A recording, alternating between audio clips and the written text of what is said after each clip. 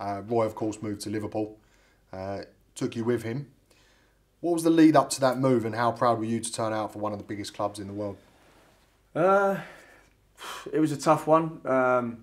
Obviously, the year before, done really well at Fulham, and the manager's obviously gone on to Liverpool. But he went quite early, since when we lost in the final. He went to Liverpool quite early, so I knew there was interest. I spoke to him, obviously, away from it, wanting me to go and would I be up for it, and obviously then it's down to clubs to agree. But so it happened quite late for me. I didn't finalise the deal till deadline day in August. So it was going on for so long, which mentally as well it was quite tough. The season'd already kicked off. Mark Hughes came in, wanted to use me, but he knew my head weren't right. I wanted to go. So it was a tough one. The first 2 or 3 weeks in that season was really tough for me, because Fulham needed to get a player in before I could go, and it was going to the wire.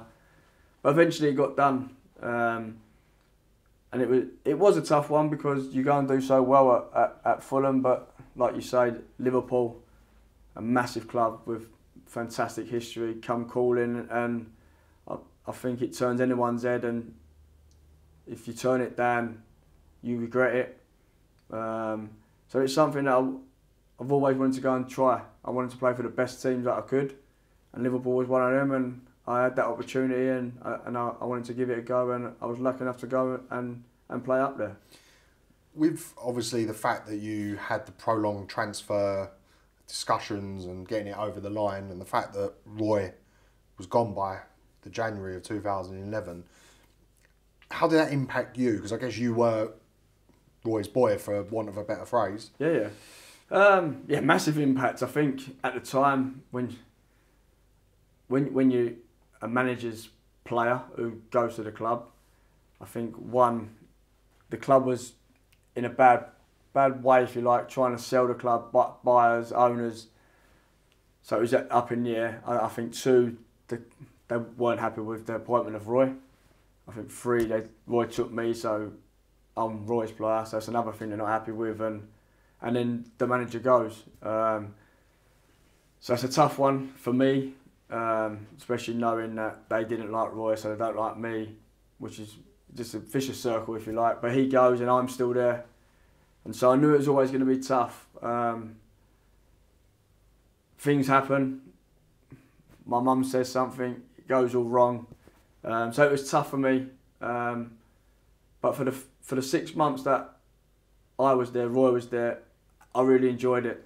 I think it's a fantastic football club. I knocked on it earlier about Tottenham players. I went on again and stepped up and played with some of the world's best. Gerrard, Torres, Carragher, Rodriguez.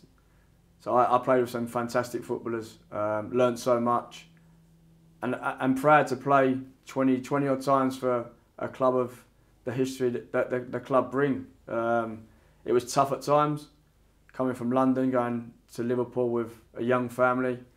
Tough at times, but I think if you don't take them times, then you'll forever regret it. And I don't regret one thing. In my career now, I don't regret one thing. Maybe I regret not trying to go another year there, but sometimes it's out of your hands and you have to take the rough with the smooth, and that's what I had to do.